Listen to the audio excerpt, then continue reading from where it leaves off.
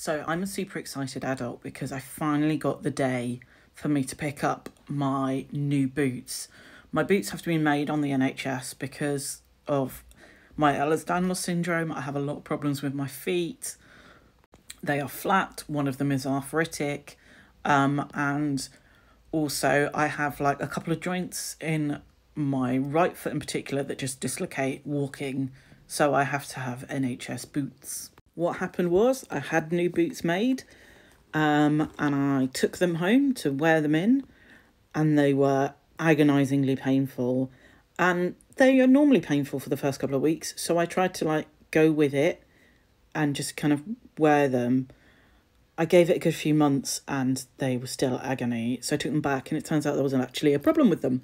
This happens all the time. It's part of having specialist footwear. But I am finally picking up my fixed boots on Thursday and I am so excited because this is what I'm working with.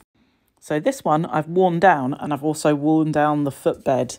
So the sole is kind of gone, but this bit here is actually the footbed, which I've been wearing away.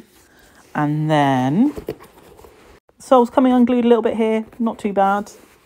Again, no grip left on the bottom. It's actually on the inside where the sole's coming off more. This is the better boot. This boot is screwed.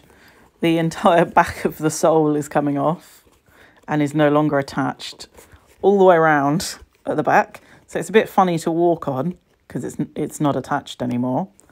And then it's coming up, the sides are coming off too. And yeah, just completely worn down the tread on them. Because I've essentially been wearing just these boots every day for 6 months. So they is done. They're made by a brand called Nimco, Made For You. I'll try and tag them, but I'm not sure they're actually on TikTok. And these are just some laces that were spare because I snapped the laces that were in them. But yeah, I really need new boots. So Thursday can't come soon enough.